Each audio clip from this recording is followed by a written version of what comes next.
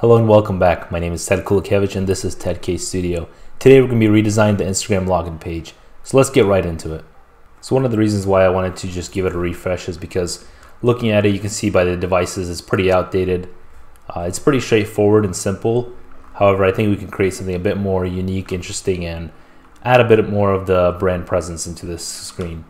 So I'll just make a duplicate artboard and start jamming away on it. So we're going to start by wireframing all of these objects on the right here, and then once we have them all laid out, we're going to start designing them.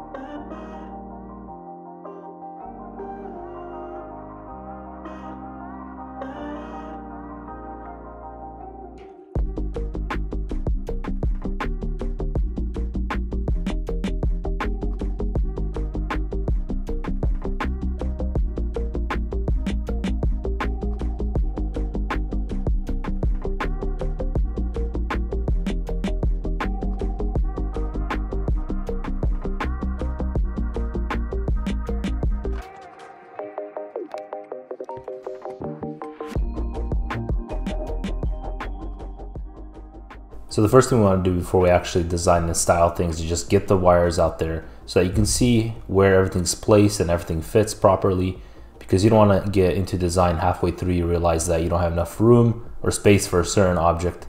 So we always start with a wireframe. Now that I know where things are going to go, I'm going to dive into the design portion of things.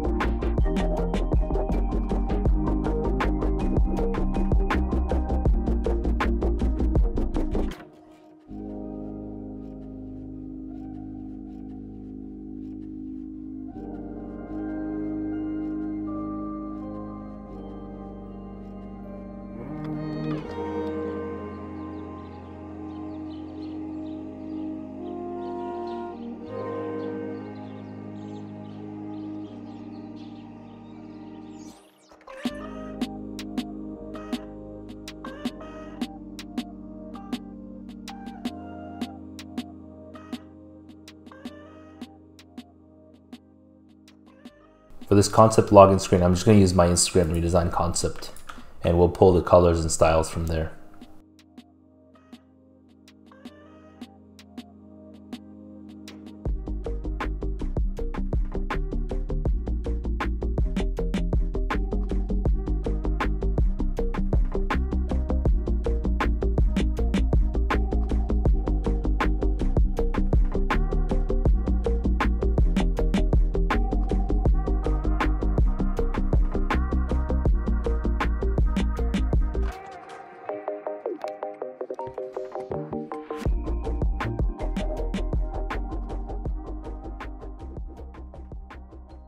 Now that we got the elements here on the right redesign, I'm going to go look for a mock-up that I can use to replace these devices here. And I'll just slap some screenshots from my portfolio on here.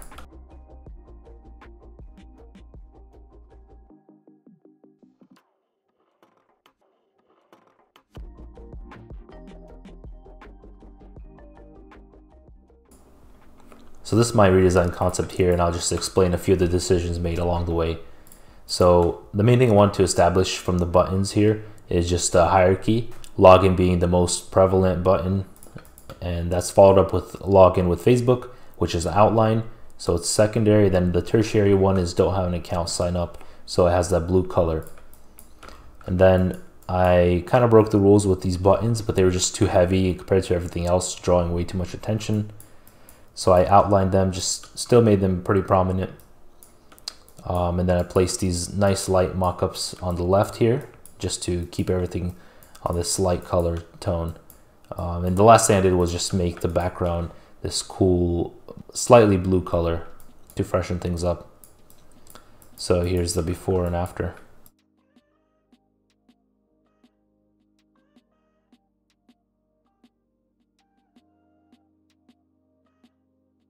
I'm going to make this a free downloadable resource in the Figma community, so check that out. It's attached to the video below. If you enjoy this kind of content and videos and you want to see more, please drop a like, subscribe, and I'll see you soon.